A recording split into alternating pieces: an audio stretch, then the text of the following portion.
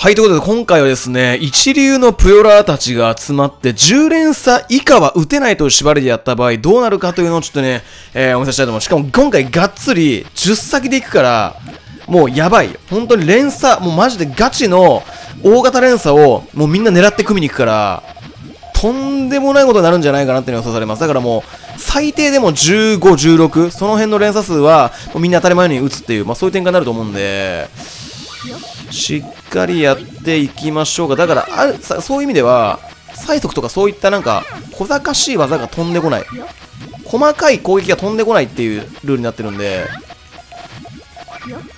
なのでちょっと今回ガチでちょっと俺もせこせことシコシコせこせことちょっと組んでいくわ。こうだな。でこれ一旦さ、これだから2連鎖とかでさ、5ジャンプ力が飛ばないのね、このルールだと。それがまずやばい。で、一旦ここでこうやっちゃって、これいって、これかまして、こうだな。でかい連鎖をもうとりあえず打つしかないんで、このルールはね。あ、いいんじゃない？いいよ。あ、やべ。あー、そこに。いや、これで一回打とう。あー、やべえ、しくった。おい、連鎖縛りでもなんか俺変な感じになっちゃってんだけど、あの黄色邪魔なんだよな。あー、飛んできちゃった。飛んできた、飛んできた。あー、ほらほらほらほらほらほらほらほらほらほら。さあ、今回ユニ愛川にも何歳だった11、2ぐらい打ったっけ今。11、2打ったよな。で、あめみやたいようも多分これ11かあるから、一応連鎖には説ね、10連鎖から、そして分散して、このなんか10連鎖同士でこんなに差つく今の。なんかやっぱ死亡マージン的な感じなのが欠陥だよな、このゲームな。死んだ時になんかマージンみたいなのが入って、ボーナスみたいなのがあるらしいんですよ。それでなんか火力のそのバランスがおかしくなってる的な感じになってるらしい。どうしよう、これ一回これでいって、一旦こうしよっか。こうして、いや、今回ちょっとガチるよ、マジで俺。今回っていうかもう毎回のように俺はガチってんだけど、今回はいつも以上にガチる。そういう宣言です、今のは。いやー、これどうしようかな。この形があんま良くないから一回青はさばいておかないと。うん、これもさばく。これも砂漠のようにさばいていく。砂漠に入るね、やっぱ人ってさばかないとダメだ。形よくねえな。こうだよな。ちょっとやばい、黙っちゃうわ。無言になっちゃう。めちゃくちゃ無言になっちゃうんだけど俺今回で、まあこの辺まで OK だよな。もうなんか5月とかわかんないから、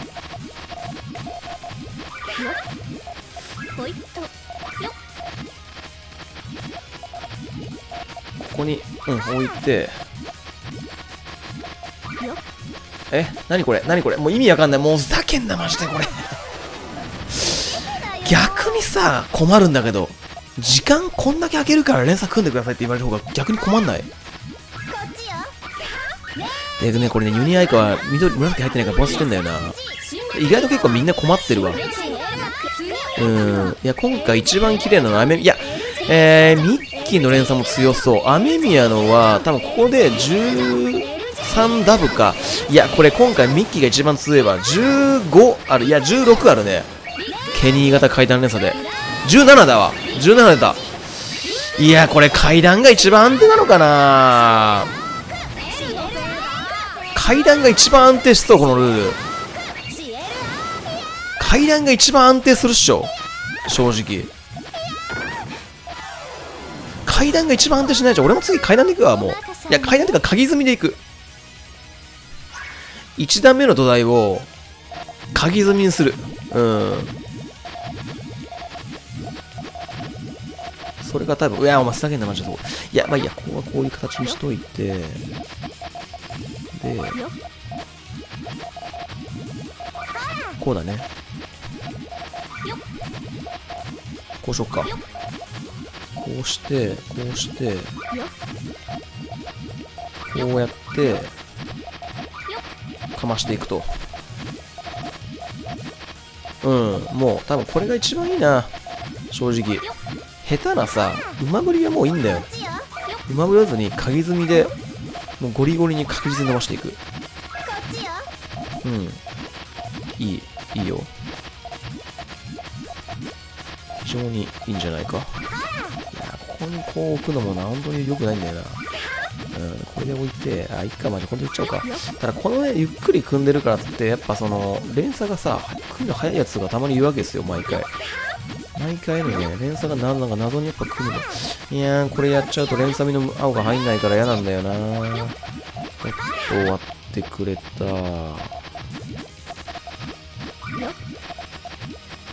いいね、そっちゃおうか、一回、これ。ちょっとあんま良くねえよ、形が。形がね、めちゃくちゃ良くない。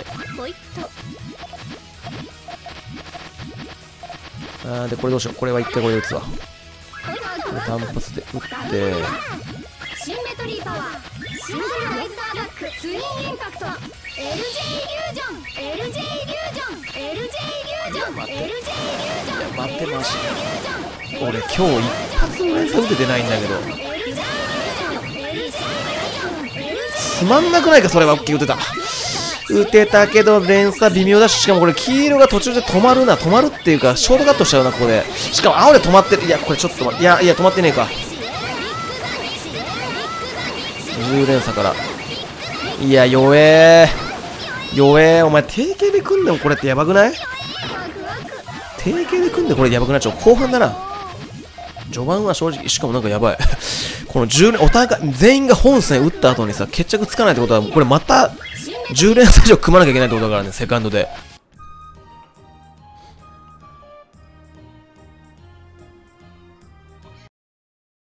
さあ、ということで、再びですかね。ちょっと今の戦績を引き継ぐ形になると思います。誰かと誰かが今なんか10本ぐらい取ってて、じゃあ1本か。で、俺がまだ1本取れてない状況かな。で、ちょっと今、その切断、回線切れたタイミングが良かったね。結構下ってる状況だったから、むしろ良かった。よくはないけど。っていう感じになりました。さあ、引き続き、やっていきましょうか。さあ、サークルチェンジアップ。これも本当はそういう風に置きたくねえんだけど、こういう風に置きたいんだけど、これをやって、なんかそっから積み上げられるかって言われたら、俺はそんなことできる自信が。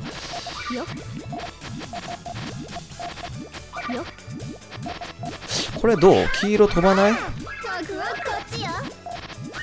紫乗ってる。よし、オッケー、乗った。よっしゃ、いった。これは今回いったと。今回はこれ俺はちょっともらったわ。今回の連鎖俺自信あるわ。自信あるけど、ちょっと連鎖の黄色が飛んじゃってるから、14止まりかな。さあ、開幕一発目。まず14連鎖から、俺が唇を切っていく開幕の。さあ、今回の連鎖、ようやく開幕ですね。連鎖縛りが。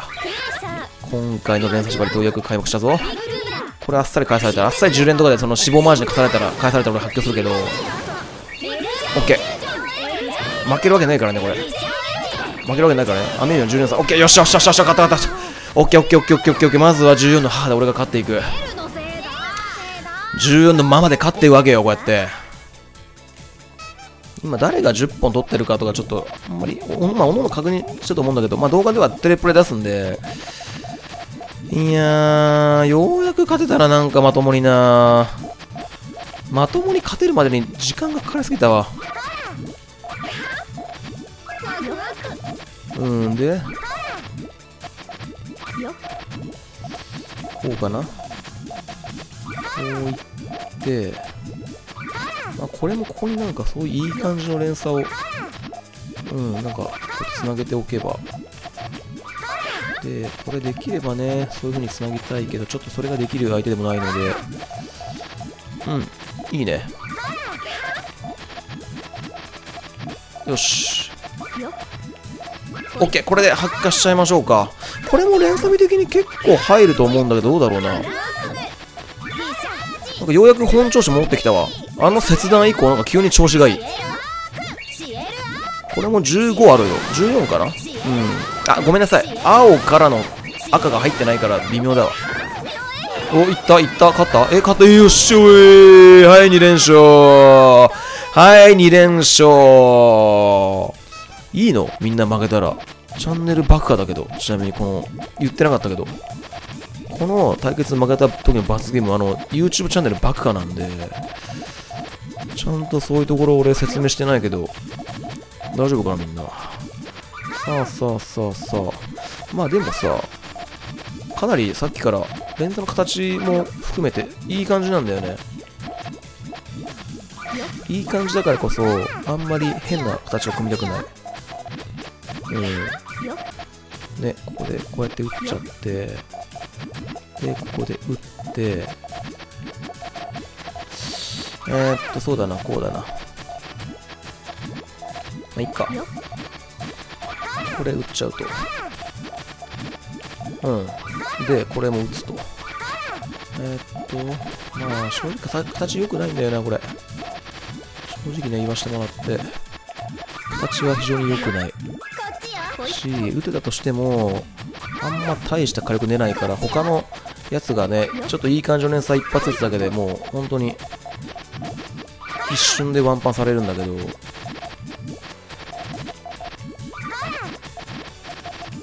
れ一回ここで打つしかないかな。わ、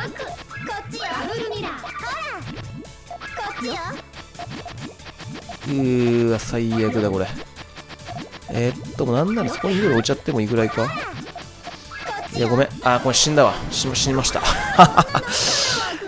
アメみやたいよう、折り返し、第2折り返し部分の黄色が飛んでるので、一応でも10連鎖になるか。このままいけばじゃあアメミヤの勝ちかな。連鎖が成立するんで。ただアメミヤあれは黄色くなったら15までいってたな。さすが、なかなかの火力を誇る男だ。いいでしょう。ちょっと待ってよ。じゃあ俺も今回ガチの GTR で。みんなやっぱ結構階段組み始めたね。でもね、それって結局自分のスタイルと合ってない連鎖だから、良くないんだよ。こいつらはダメだ。そういうな、こういうとこに限って階段を組んでも、階段ってやっぱむずいから。よくいるんですよ、初心者の人は階段連鎖から始めましょうみたいに言ってくるにわかなんかぷよぷよ指導者みたいなやつがいるんだけど、階段ってむずいから。はっきり言って。階段とかやんだったら、やっぱもう GTR とかその辺の連鎖でより実践的な連鎖を俺は教えてやりたい。初心者の人に。しかも階段むずい上にね、あんな強くないんだよね。下手に使っても。それが厄介だよな。ただそれが初心者まずこれやれみたいな入門的な連鎖の扱われ方してる風潮は、俺まず変えるべきだと思う。このぷよぷよ界の。マジで一番良くないよ、それ。そう。階段は難しいんです、皆さん。よく覚えておいてください。階段って難しいんで、結構。いやー。こりゃダメだ、こりゃ。ダメだ、こりゃって感じなんだけど、これ一回ちょっとここで発火しちまいまして、いいね、ただ、こうやって、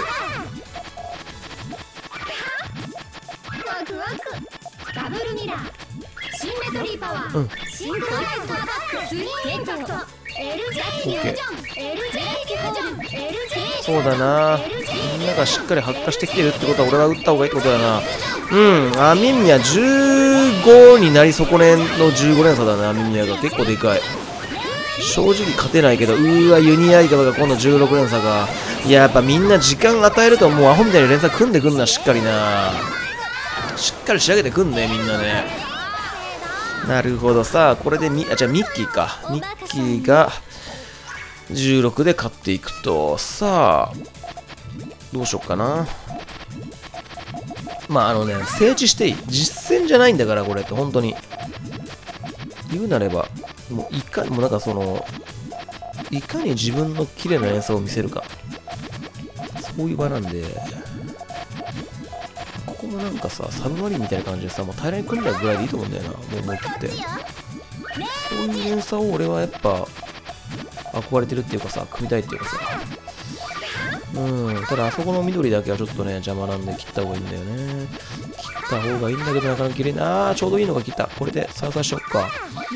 これで相殺しちまって、そうだな。一回これで撃っちゃおっか。これで打ち放って、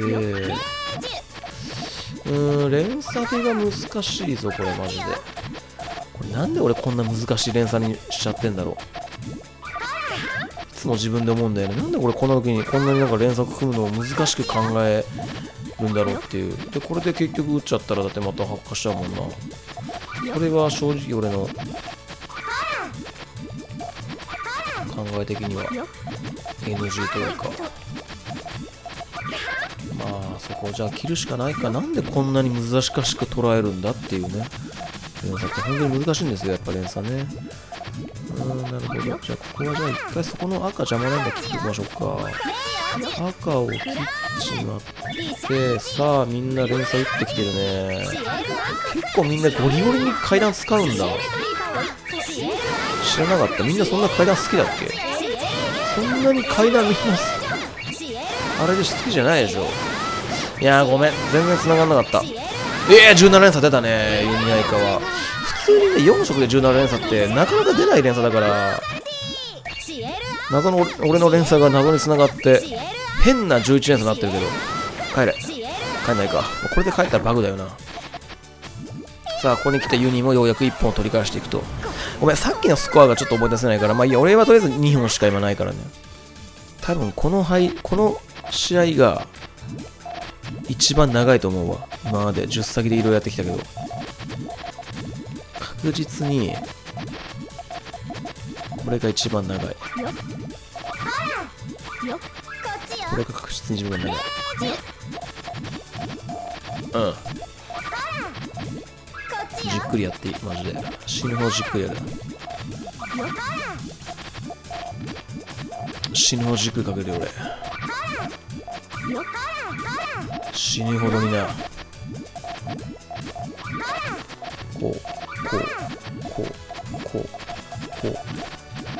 こんな感じかな。かなりいいんじゃない？いや、今回かなりいいよ。か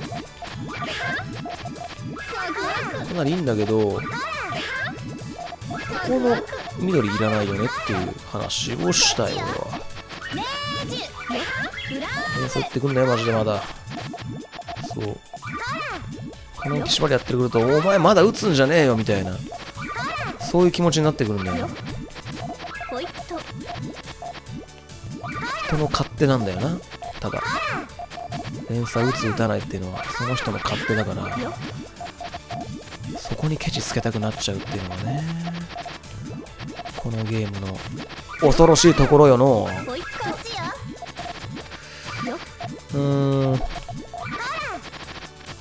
なんかみんな完璧な形を求めすぎてる感じがない？これみんな完璧な連鎖を組みたがってない？いや、その気持ちめっちゃわかるわ。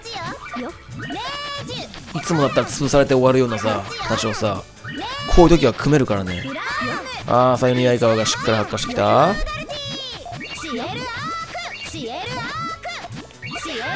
神ハイパイ来い。神ハイパイ来い。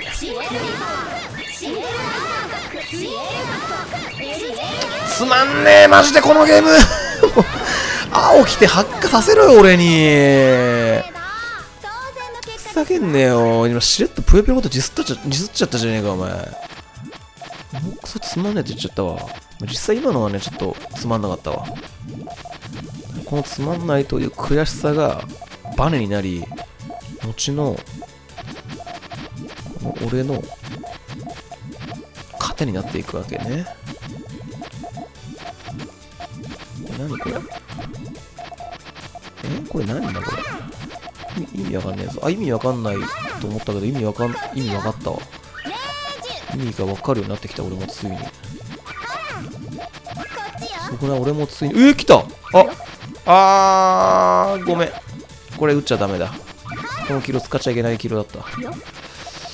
そうか。ならまあ1連鎖減らして撃つしかないな。妥協だけどね。いやー、今の気持ちよく打ちたかったな。来たと思ったんだけど、81ね。ただ、この連鎖結構でかいよ。しかかもほぼ全消し。右の青以外全部消える。さあ、この14連鎖。どうやってお前らは返す？俺しかももう一発10連鎖以上打つわ。本気で今から。本気でゴリゴリのやつかまして。はい、オッケーオッケー。はい、俺の勝ち。はい、楽勝。おい、お前俺が今トップなんだけど。どうすんだお前ら。このまま負けんのか？さあ、僕が今3本なんで、これで何本このままちょっと続けて。いや、これマジかませるな、マジで。ぶちかませるんだけど。ちょっと本気で。ここぐらい勝たなきゃね、でもね。モコウくん、今日だってもう、全部負けてますから。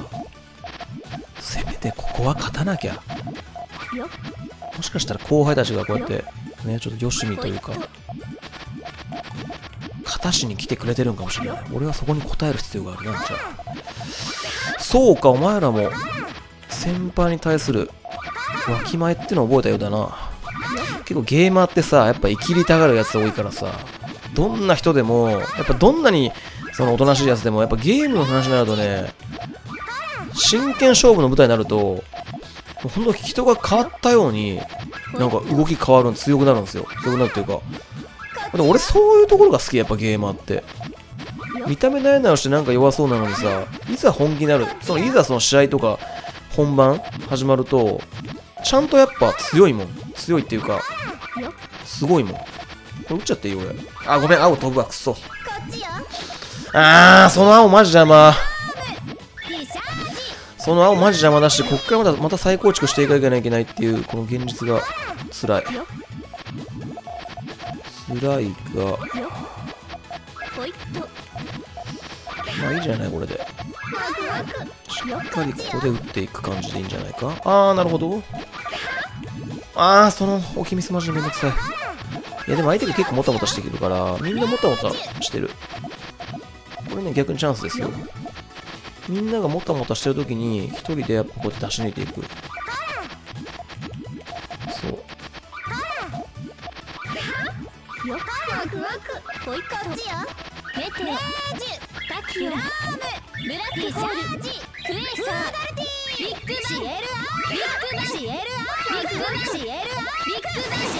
間に合った。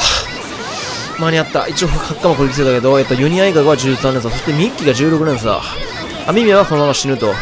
いやー、ごめん、これ俺の連鎖弱えわ。こんだけ時間あったのにな。12しか組めないわ。帰んの今の。これおかしくなって、ミッキー16打ってたんだよ。これが帰るってやばいよな。でも俺それで前のルールでボコボコされてるから、まあいいや。今日ぐらいその恩恵を得るわ。今の、なんで16連鎖がさ、12連鎖に負けるんだよって話じゃん。これ、セガ本当にとんでもない欠陥ゲー作っちゃってるね。やばいよ、これ。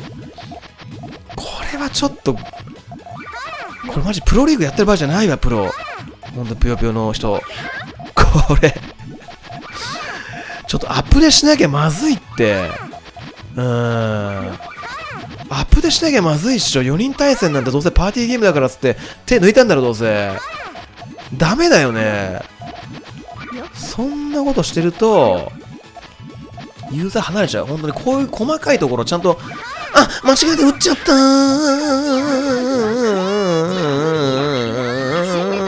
アメミヤ10連鎖以上ありそうだな。ちょっと今回の試合はアメミヤが、あっさり勝っちゃうんじゃないこれ。みんなだって連鎖準備できないもんね。アメミヤがまず1本取っていく。いや、これマジ時間かかるぞ、今回。だってさ、もうすでに開始で30分近く経つけど、未だに俺の4本が最高でしょ。いやもう本気潰しに行ってんよ、俺、こっから。みんなね、疲れてんだよ、もう。みんな疲れたっしょ。正直。みんな疲れてると思うから、もう俺が、ジムに行って体力なかったこの俺が、ちょっとゲーマーってやっぱさ、もうみんな体力ないわけよ。家にこもってゲームばっかやってるから、俺がそういうところは強い。フィジカル面で優位取ってるからね。フィジカル的なやっぱさ、優位の取り方も大事じゃない、やっぱこのゲーム。そう、プロゲーマーっていうのはゲームが上手ければいいってもんじゃないっていうのをちょっとこの試合通じてね、みんなに学んでほしい。まだまだ俺体力あり余ってるから、こっからなんぼでも喋るし、なんぼでも連鎖組めるよ俺、ガチで。なんぼでもやってやっからな、本当に。果ての果てまで追いかけっからな、お前のこと。微妙。微妙だけども、ここにこういう風に置いちゃった方がいいか。いいね。いい。うわ、ちょっと待って。あいつの連載やばくね。ユニ愛川がとんでもなくやばい連鎖打ってんだけど、16だ、ユニ愛川16で、俺も負けして発火していったけど、ちょっとこれ弱いわ。さっきみたいになんか死亡マージンみたいなんで、ワンチャンまぐれでまくれる可能性ある。ちなみに81が見えてたから、もう1連鎖くらい伸ばせるチャンスは実はこの連鎖あったんだよな。ただ伸ばしても14なんだよな。いやでもなんで16が13で赤玉2個まで削られるってやばくない？いやでもユニ愛川偉いね。その死亡マージンで負けるっていう可能性を考えてしっかり手を抜かずにセカンドも6連鎖まで伸ばしているっていう。いや、なかなか今のユニ愛川偉いわ。ユニ愛川と並んだんじゃないかな、本数的に。今俺が4本だよな。こっからだから、なんか、ミッキー、なんか、死んだ？大丈夫？大丈夫か？まあまあまあ、ちょっと多少のね、こういうテンポロスぐらいは、もう待てないんで。ルールがルールなだけにな。やーべえ、てかマジで、もう、この際だから今俺めちゃくちゃ腹減ったわ。なんか、窓開けて今試合やってんだけど、なんか外からピザの匂いとか、ピザの匂い、猛烈なピザの匂いが流れ込んできた。いや、ピザ、やべえ。ピザ食いたくなっちゃった。ピザ。やばい。ちょっとみんなどうしよう。助けて。なんかピザを猛烈に食いたくなっちゃったんですけど、僕。そんな、ピザの匂いに誘惑されて負けるなんて。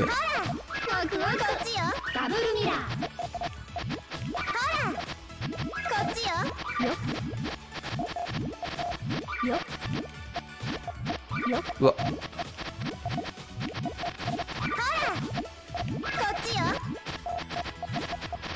うん。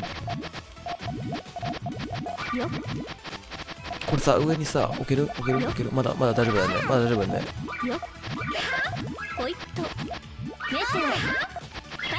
いや、これ死んだ紫。いや、なんか画面上部の操作が難しい。いや、お前マジかよ。うわ、しかもなんか、ミッキーが12連鎖ミルフィーユ。さあ、そして、やばいな。これ1時間かかるわ。1時間かかるんじゃないこれ。あと30分ぐらいのいくんじゃないこれ。しかもこの開幕だと全消しできそうだったけど、もちろん全消しっていうのはこのルールにおいては存在意義がなし。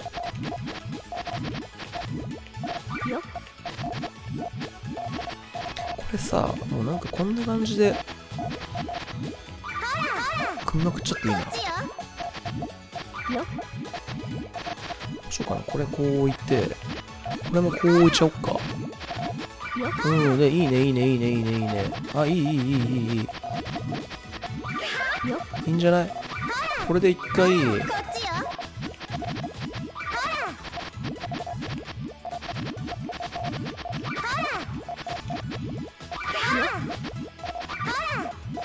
ん。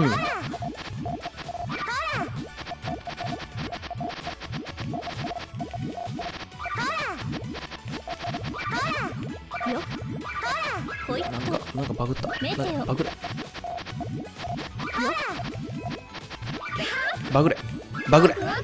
れ。ただ上の黄色がねえわ。ちょっと、まあ結構うまいプレイングだったけど、上の黄色が動画でもあれ、生きないようなハイパーになっちゃった。まあもうこれね、正直ね、打たないよりか打った方がまだ勝率あるから、打たなかったら絶対勝てないからね、この試合ね。これ一応10連鎖以上あるんで、ミッキー飛んだ。あ、これワンチャン勝つぞ、マジで。俺がしょぼいクソ連鎖を打ったおかげで。ほら、だからこういう勝ち方が、でもね、ユニノワールの連鎖って、あれ、繋がってないよね、多分ね。繋がんないよね。繋がんない。9連鎖止まりだ。オッケー。よし。こういう勝ち方があるから、やっぱとりあえず打った方が得だな。さあ、俺が5本目だ。やばいぞ、これ。やばいで。やばい。みんななんか、憔悴しきっちゃって。一人だけ俺の、この変なおっさんが頑張ってるみたいな絵になってないか。でもね、そういうのやっぱ一度やるって決めたことはね、ちゃんとみんなね、最後まで完成すると思うんでね。手を抜いてる人間は誰一人としていないと思うんだよ。決して。ただいかんせん、このルール集中力が持たなくなる。ってのにな、うすうすみんな気づき始めてんじゃないかな。集中力のゲームだったっていうね、実は。パズルゲームじゃないんですよ。これ集中するゲーム。耐久ゲーム。忍耐力が非常に求められる。そんな耐久自慢の人がこれでここで打っちゃっていいのかな。お前気づいた？それね、そういう連鎖でもね、マジで9連鎖止まりやったのか、今のじゃあ。なんかでバグって繋がんないかな、これ。なるほど、そういうバグに関しては用意ください。これ一人打っちゃったでしょ。これもう、これも打っちゃうか。これマジでやばいよ、これ。とりあえず10連鎖以上打てばおジャンプになるから、打っていい。アメミヤだってもう連鎖の折り返し部分ぐちゃぐちゃになってるんじゃないってあれ。ほら刺さったでしょ。あとアメミヤがほら刺さるんだよこれ。やばい。でもみんなもう集中力がなくなってる。さあこれで俺6本目どうしようかな。 DM でそろそろもう終わりでいいんじゃないですか。モコさんの勝ちでいいですから。俺絶対やめへんで言っとくけど、先に言っとくわ。もう絶対やめへんから。俺絶対もう10先にやるって言った分全部やるからね。話はそれからだよ。だからツイッター開かない。ツイッターの DM 見ちゃうと、そういったなんか、オッケー。じゃあもうさ、10連鎖組めたら即打つみたいな、そういう立ち回りでいいんじゃね？切り替えよっか。大人げないって言われるかもしれないけど、これね、ちゃんと勝ちに行くんだったらね、それが一番賢い気がするわ。10連鎖換算したらもう即打つ。だからこれを打っていい。これ10連あるから、これ。10連鎖換算したら即打って、明らかにみんなさ、連鎖する速度が落ちてんもん。10連組めたら即打ちスタイル。これどう？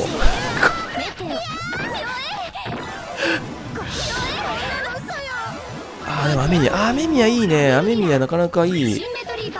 あいつはこういうところしっかり対応してくるよな。はい、でも、10連鎖か。でも帰んないね。オッケーな。さあ、7本目。さあ、7本目来ました。俺一人だけ張り切った7本目。ちょっと待って、ちゃんと集中しろよ。俺は絶対10本取るまでやるからな、これ。今俺が7ね。もう10連、じゃあ分かった。10連を先にいかに組むか。みんな気づいたんじゃないかな、実は。まだ気づかない。階段組んでるやつはまずそれに気づけてないってことや。階段組んでるようじゃ、もうダメなんよ、このルールにおいて。なんでかって、10連鎖をいかにして早く組むか。そういうゲームだからだ、これが。気づいた、俺このゲームの心理に。それに気づいた俺には、こういうね、秘密に気づいた俺っていう人間はめちゃくちゃ強いんだよ。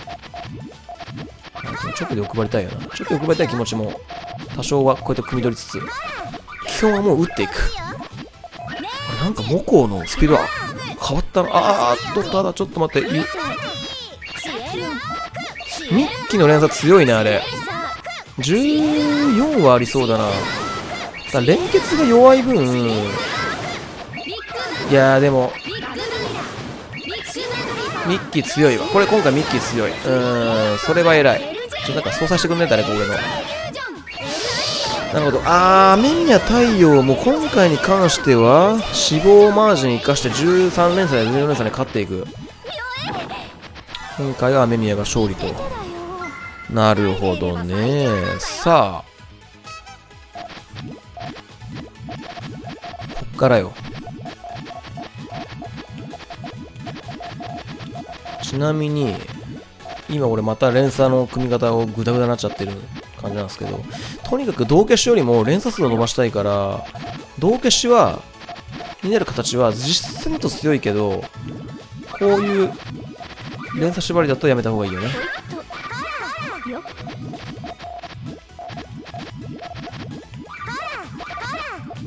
OK。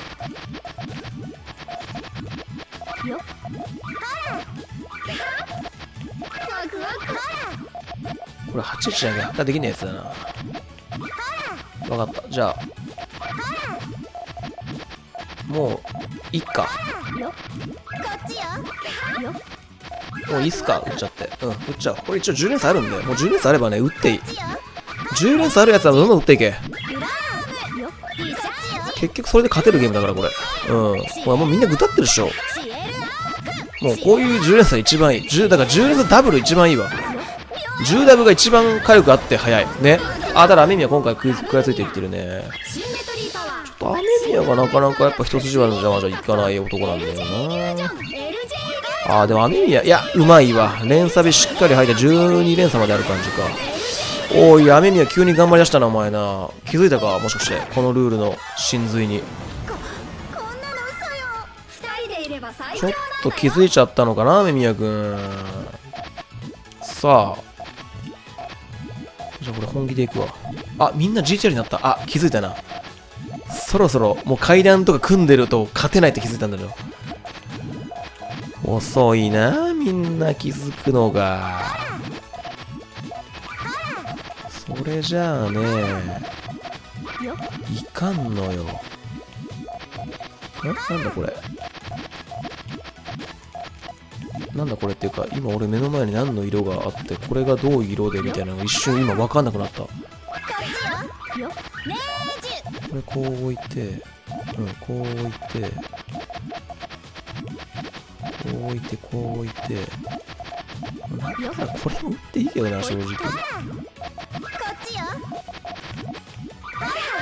なら打っちゃっていい気がする。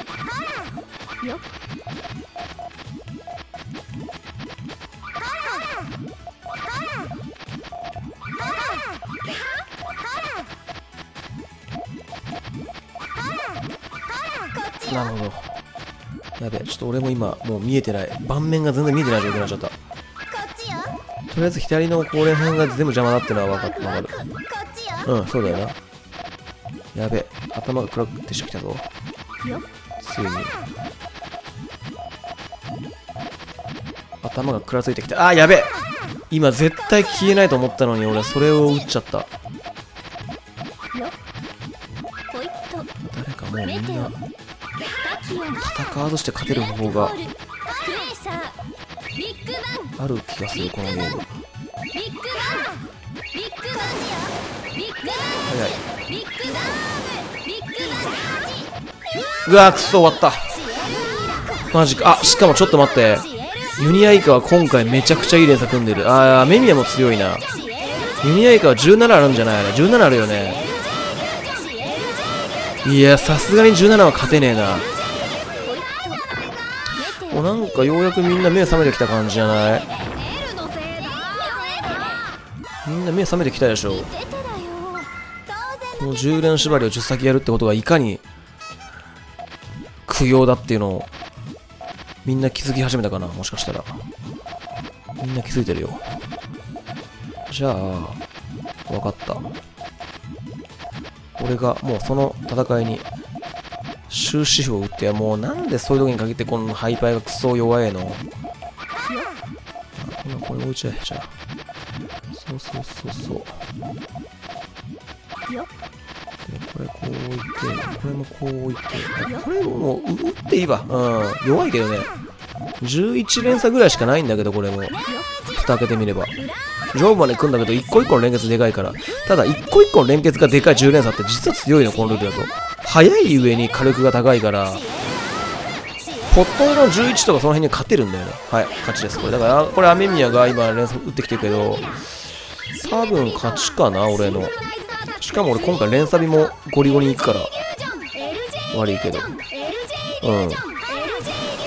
なんでそれで帰るんで、この量が買えんのはおかしいわ。負けるのは納得できるけど。あ、そっか、しかもセカンド意味ねえわ、6連鎖って。10連鎖周年ってセカンド意味ねえんだ、これ。マジか。めみや今結構点取ったんじゃない今回。じゃあ分かった。じゃあ俺このセット俺が取って最後はもう決めよう。うん。このセットを俺が取って最後は、優秀の美華々しく戻って、今喉が枯れてんの分かる俺。喉が枯れてきてるんですよ。間違って誰か前傾しろ。オッケー、オッケー、オッケー、オッケー、オッケー。それやっちゃうとね、テンポロスになるんでね、気をつけないと。そう。ダメなんですよ、10は。ただこれちょっと嫌な感じだな。わかんないね、わかんないから、もういいや、これで打っちゃって。で、これも、この紫が消えてからっていう感じだから、まあ問題ないでしょう。いいね。なるほど。みんな打ち始めた。どうすっかな。じゃあこれでいって、あ、いい。あ、めっちゃいいわ。めっちゃいいけど、結局、青、来ずに死にそう。青も来ずに終わるな、これ。いや、そこの青がマジで鬼だ。いやー、この赤最初に欲しかった。ただこれ、諦めずにリカバーを試みてみるわ。人間諦め、あ、いい。この3連鎖でさ、リカバーしたのどう？うまくない俺。で、しかも俺、ここで切って、ほら、復活した。完全に復活の、でも、何がクソって、左の紫がないんだよね、14連鎖。つえな、お前ら。よく集中力持つな。すごいわ。若いっていいね。昔のさ、エリザベート女王みたいに俺、この一人一人俺に負けたやつらから、もう若い血を吸い取っていこうかな。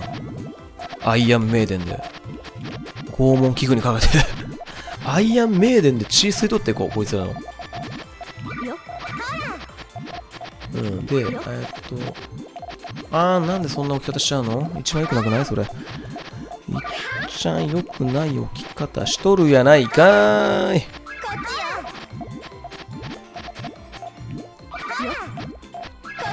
良くないんだよ、実際に今のは。これがこう消えてってなるから、ここにこうやって置けばいいのか。とにかくこう平らに置きたいんだけどな、本当は。平らにいつも置きたいんだけど、平らに置けないんだよな。なんだろう。あ、いいね。オ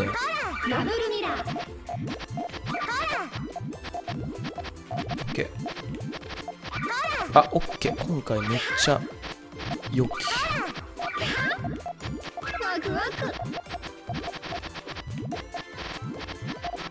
一回これで対決するか。この2タブとか送れないもんな、このゲームな。これだな。これしっちゃおう。一応これも10あるはず。10ある。10あればもう正義。ミッキーの連鎖、多分ボアスするあれ。ボアス、しねえのかなんでユニ愛川に15連鎖打ってんだ。お前めちゃくちゃオーバー頑張ってんじゃん。ユニ愛川の頑張りすごくないこれ。いや、すごいな。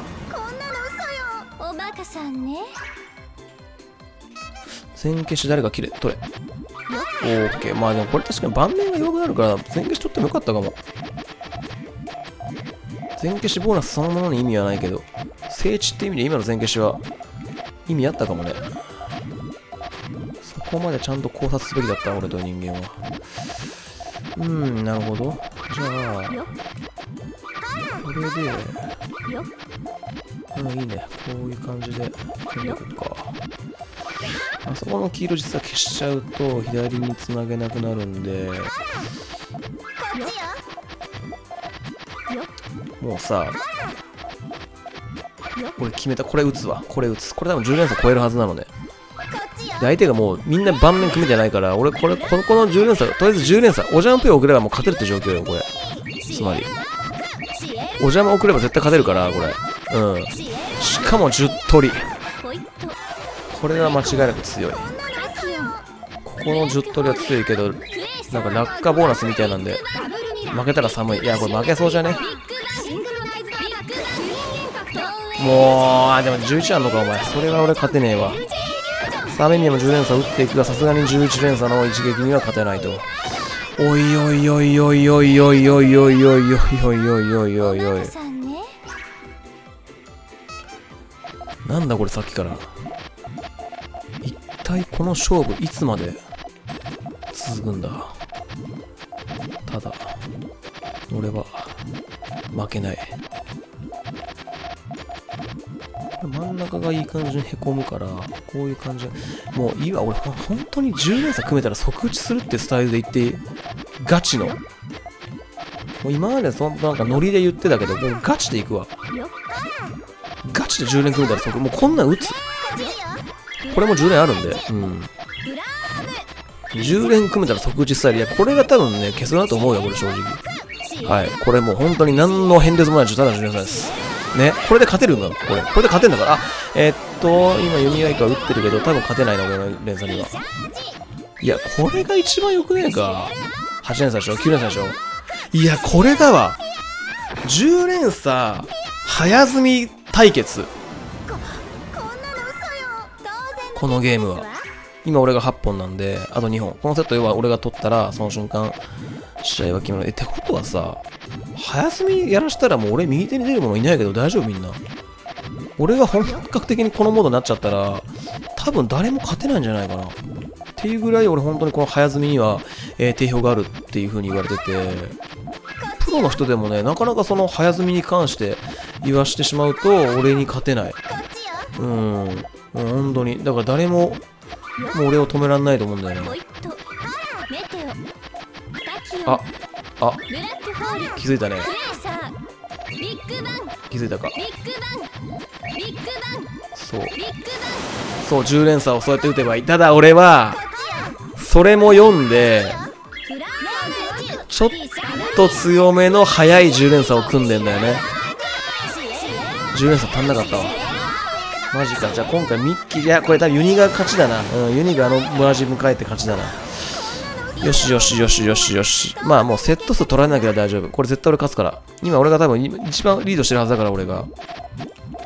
みんな、やばい。この耐久勝負なんかもうみんないろいろ試行錯誤してんのが。もうなんかそのプレイでわかるからおもろいわ。長時間やるとね、この縛りの面白さ分かってくる。どんどんみんな気づき始める。このゲームの疑問点に。なんで俺こんなことしてんだろうみたいな。なんで俺はこの謎の縛りに真面目にやってんだみたいな。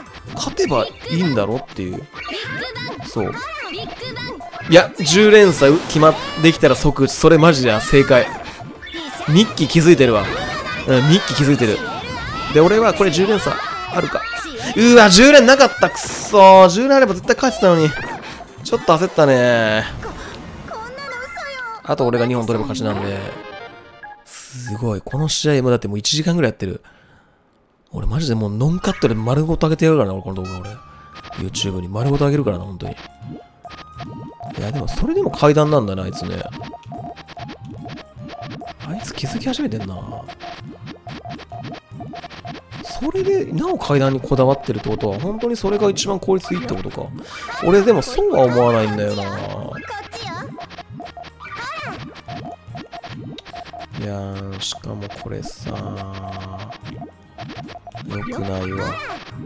繋がってね。10連組めたら即打つ。そのスタイル。間違いじゃないんだけど、まあ正直これもこの集中力が切れてくる中で安定しなくなってくるから。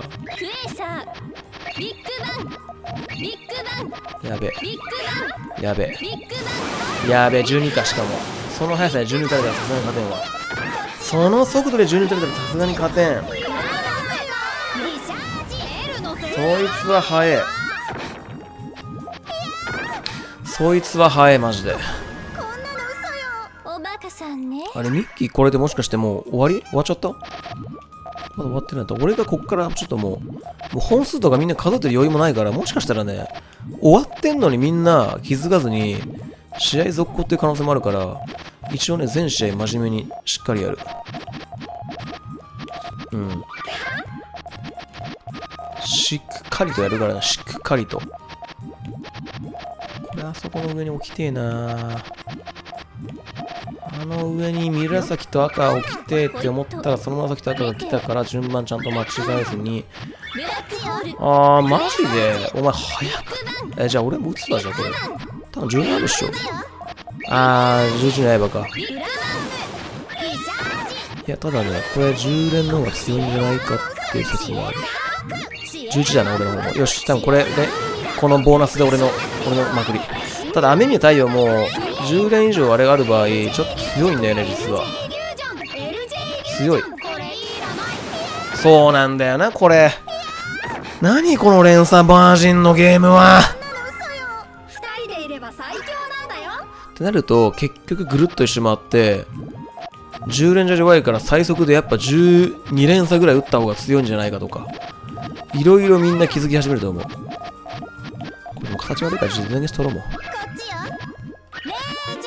ん。なんで意味もない。いや、でもこの全消しも最初に、こっから、要は、全消し意味ないって言うけど、こっから、一回も単発消しせずに、10連鎖組み切れば、その分の、だってね、上乗せされるからね。全消し分。いや、俺一回消さずに行くわ。ガチで。もうガチで一回もこっから消さずに、組んでみていい？ホイット、メテオ、タキオン、ブラックホール、クエーサー、ビッグバン、ビッグバン、あ、やべ、終わった。ビッグバン、ビッグバン、ビッグバン、消しちゃった。もうダメだ。まくられたか、ついに。これ何戦だ、マジで。今俺らは何試合やってんだ、これ。今俺ら何試合やってんだ、これ。うわ、しかもアメミヤの連鎖強え。ちょっと他の人ね、みんな生放送でやってるからね、俺が今何本取ってみんなのその点数状況、ちょっとコメントを見よう。やべ、もうなんか他のやつらがやってる生放送のコメント欄がバグっちゃってる。どうなってんだ今何本あ、アメミヤが今8本だ。でも並んでるんだ。並んでるっぽいわ。ってことは、俺こっから、今俺まだトップっていうのが今分かったんで、こっからまくろうぜ。あ、あいつ焦って、いや焦ってないな。うまいな。それもいいな。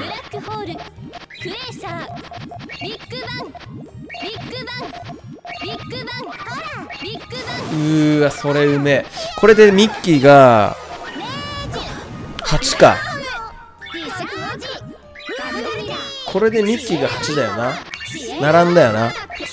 俺、アメミヤ、ミッキーが並んで、ユニノワールさんが、今何勝だ？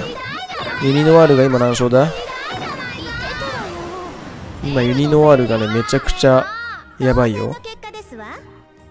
今ユニノワールが今何勝？これわかんない。ちょっと前、見てみようとで。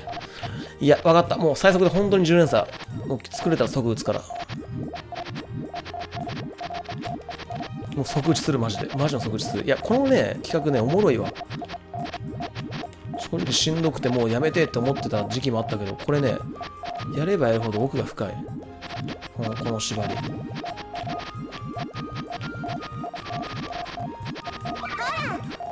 よし、打ちましょう。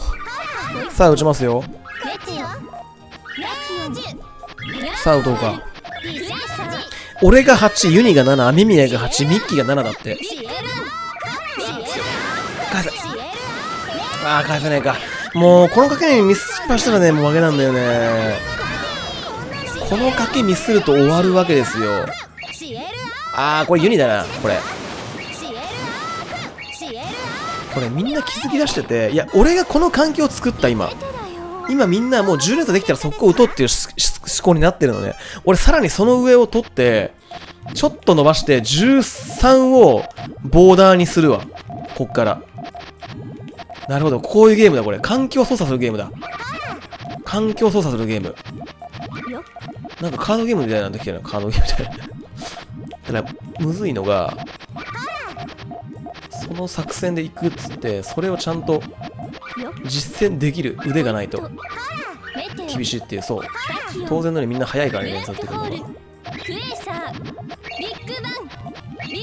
しゃ、俺今回でかい。今回俺デカめ。ちょっと10連鎖ぐらいある。これユニ愛川は連鎖は、いや、繋がってんな。繋がってんな。あ、繋がってるから連鎖日バージョンしてる。あー、でも今回アメミも結構連鎖でかい。いや、俺の12時ちょっと返せねえか。いや、俺の12時は微妙かもしんない。あー、くそ、俺の12時は微妙か。まくれ。これでも実は言うと、こっから俺10連鎖作れば、まだまぐれるっていう。この状況ね、10連鎖を打たないと、でもさすがにユニは有利だなこれ。10連鎖打つための盤面がまず足んない。だから掘るしかない、まず。お邪魔ぷよにもなんない。この掘りをするしかなくて。いや、この状況。いや、でも逆に面白い。逆にこっからお前、勝てたらすごくないよね。すごいよ。逆にこっから。打たれた。10連あるな、あれ。10連あるわ。いや、これはどうしようもない。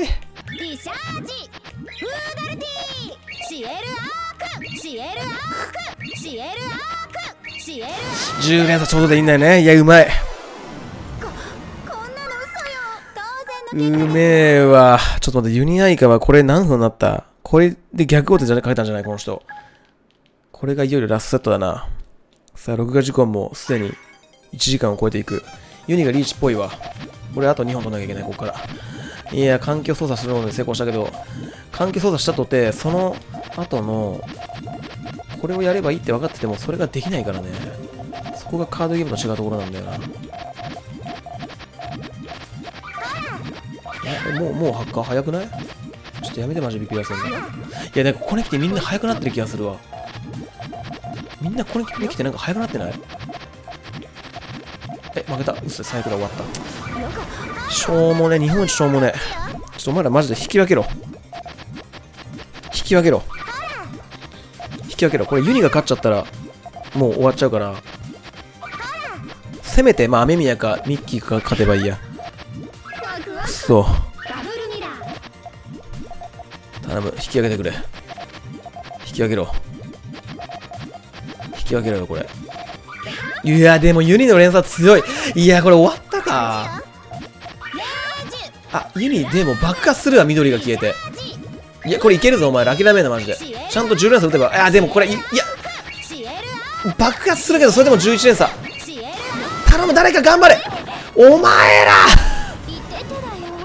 いや、アメミヤがいや、アメミヤの連鎖がまだ繋がるぞ。いや、アメミヤがいや、ごめん、アメミヤ緑ないんだ。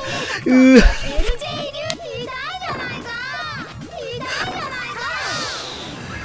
ニアイ川がなんと逆転。